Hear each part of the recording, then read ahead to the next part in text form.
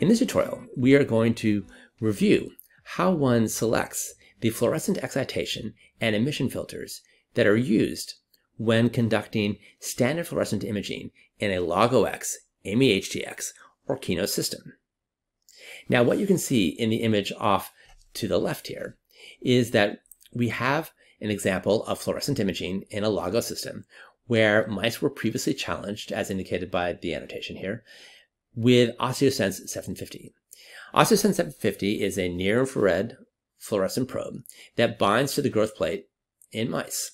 And what you can also see here in the annotation is that an excite filter of 745 nanometer and an emission filter of 810 nanometer were selected for the purposes of generating the image. So the central question, by way of example here, that we are going to address in this tutorial is how was it that the 745 and 810 nanometer excite and emit filters were selected for this particular image? On what basis was this the right decision? All right, so let's proceed with a basic background on what optical imaging is, and specifically what bioluminescence and fluorescent imaging are, so that we can address this question of excitation and emission filter selection for fluorescence imaging.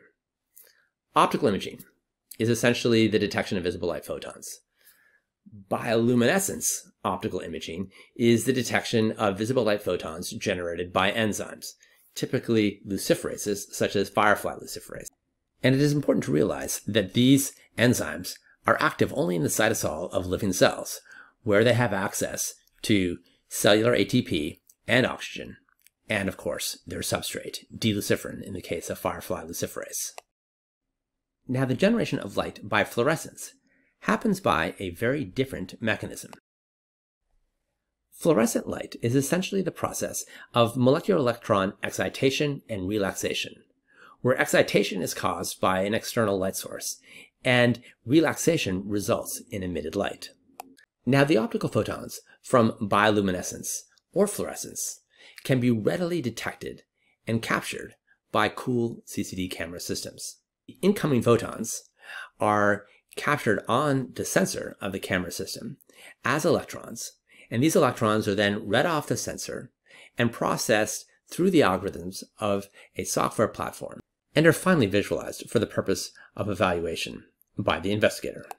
Now remember, in this tutorial, our focal point is to review how to select fluorescent excitation and emission filters for the purposes of optimizing fluorescent images when acquiring them through standard fluorescent imaging techniques on your log-OX, AMI-HTX, and Keynote systems. Now here's the trick. The stoke shift, or the distance between the absorption and emission maxima of fluorophores, commercial fluorophores that are available to you, typically it's on the order of 25 nanometer. Now this distance is 10 nanometers narrower than the minimum distance allowed between our excite and emission filters. So the question before us is, given that you will have typically a 25 nanometer stoke shift, how does one select the LED excite filter and the emission filter so that you capture as much of each spectra? In the case of the absorption spectra, you want to capture as much as you can to cause maximum excitation of your fluorophore. And in the case of the emission spectra, you want to capture as much of that to get as many photons as possible from your fluorophore. All right, so the general answer is that you want to stagger slightly to the left of maxima for the absorption spectrum with your selection of the excite LED filter, and slightly to the right of the maximum of the emission filter in the selection of your emission filter. Now, taking those general guidelines in mind, let's go ahead and look at an example. So here are the absorption and emission spectra of a very popular fluorophore, Fluor 680. And you can see that it has absorption and emission maxima at 680 nanometer and 704 nanometer, respectively, which amounts to a 24 nanometer stoke shift. Typical. Now, what LED excite filter and emission filter combination should we use to go ahead and capture as much of the absorption and emission spectra as we can. Well, as previously suggested, let's select an LED excite filter that is slightly to the left of the absorption maximum and an emission filter that is slightly to the right of the emission maximum. On this slide, I have provided the list of LEDs and emission filters that would be available to us were we working with a log-OX by way of example. To aim slightly to the left of 680, one can see that the 675 LED excite filter is available to us.